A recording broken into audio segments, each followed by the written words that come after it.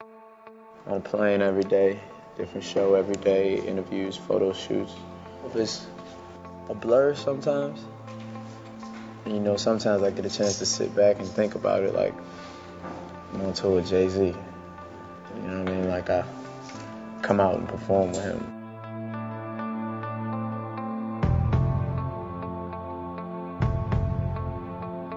For the most part, I've never been a personality that's, you know, I've never had the personality that changes by, you know, things I have or, you know, the way people perceive me. Before I was who I am, I was always confident in myself. So this is not what I needed. This is not the confidence booster. This is what I feel like I deserve and what I feel like I work hard for. So now that I have it, it doesn't mean that I'm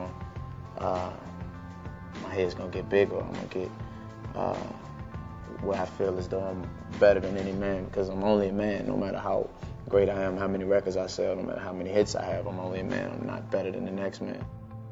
Now it's at a elevated level where I'm more in demand and, you know, less of my time is my own. When I work hard, well, I work very hard, but I could work harder. Is the way I look at it. Like, and I'm doing very good, but I could do better.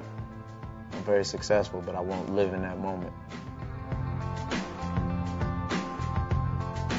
You know, family is what makes me who I am before any of this Trey Songz stuff, because I am every bit of Trey Songz. Without Tremaine, that would not be Trey Songz.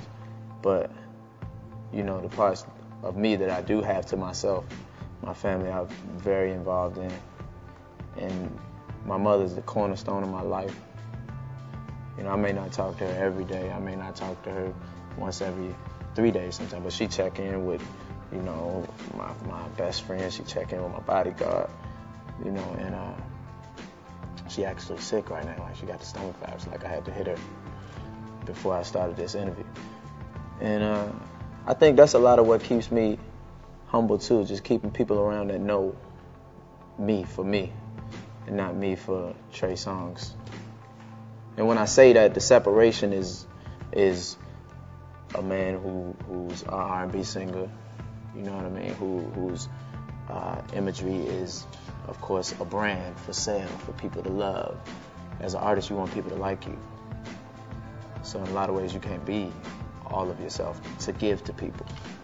You know what I mean? And I keep people around me that know who I am and appreciate that person regardless. I understand the relationship I have with my fans, and I cherish it. You know, so anytime I meet somebody, I try to be who they want me to be. What they think I am, while still being myself. But you got to think, when somebody looks at you every day on TV and they listen to your song every day, or they love this perception that they have of you, you have to deliver that. And you can't do it all the time. But I try.